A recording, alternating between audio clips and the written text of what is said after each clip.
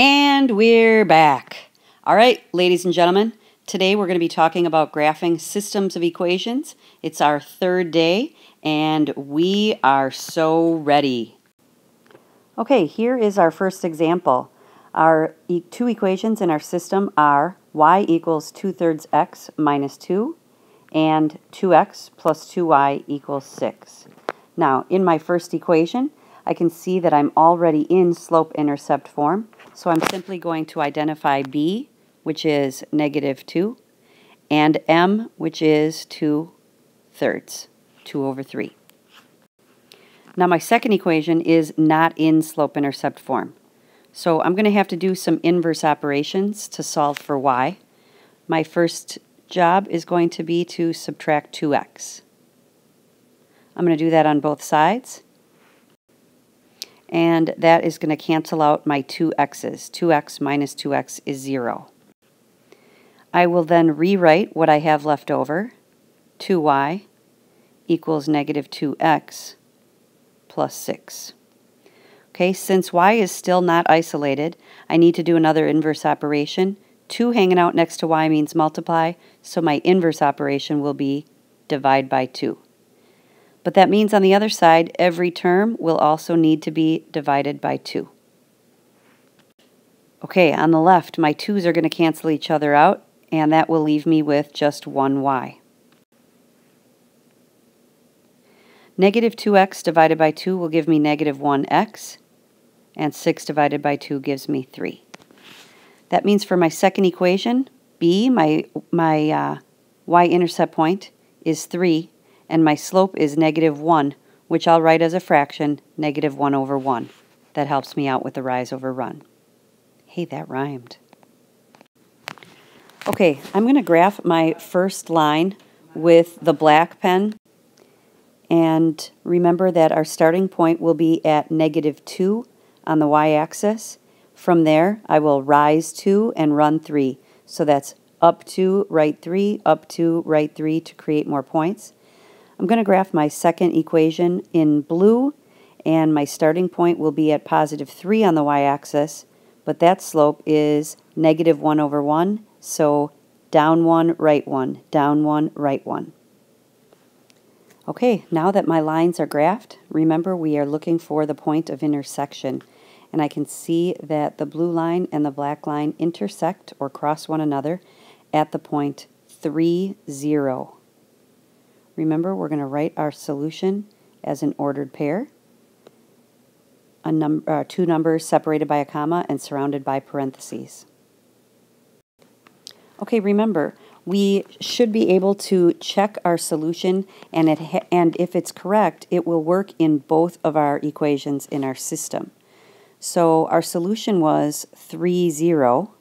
So that means our x value is 3 and our y value is 0. We're going to substitute those values into the equation. Y is 0 is equal to 2/3 times x. My x value is 3, but since I'm multiplying it by 2/3, I'm going to write that as times 3 over 1 minus 2. Okay.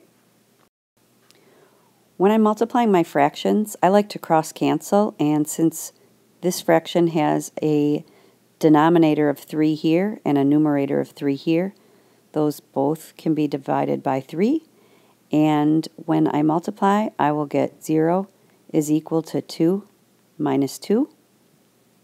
0 is equal to 0, and that equation checks out.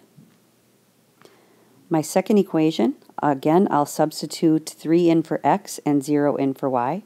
So I'm going to have 2 times my x value plus 2 times my y value, and we're going to hope that equals 6. 2 times 3 does give me 6. 2 times 0 is 0, and 6 plus 0 equals 6. 6 equals 6 also checks out. So we know that our ordered pair does work. Okay, here is our second example that you should be writing in your notes.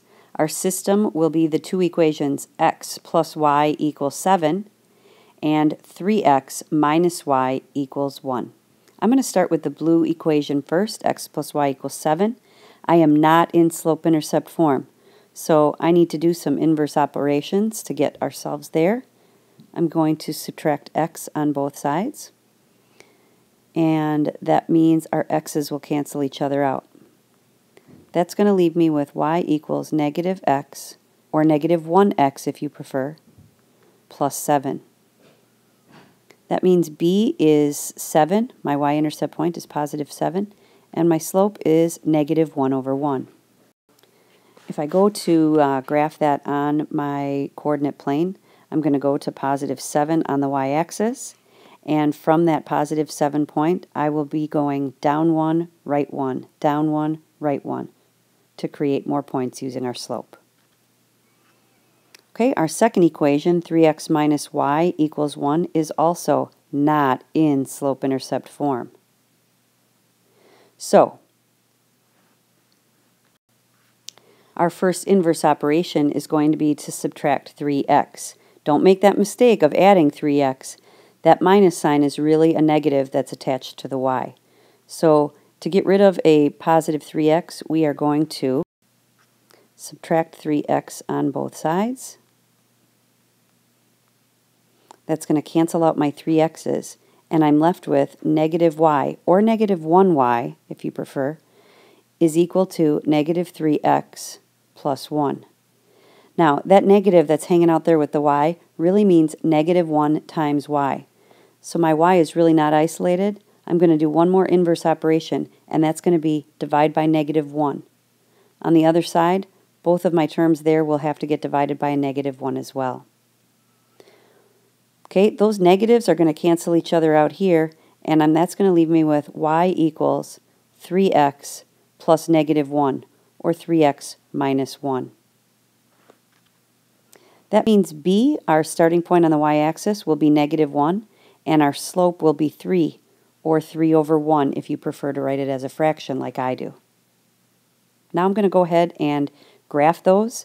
Remember that you should be using a straight edge to graph your straight lines so you can get the most accurate point of intersection.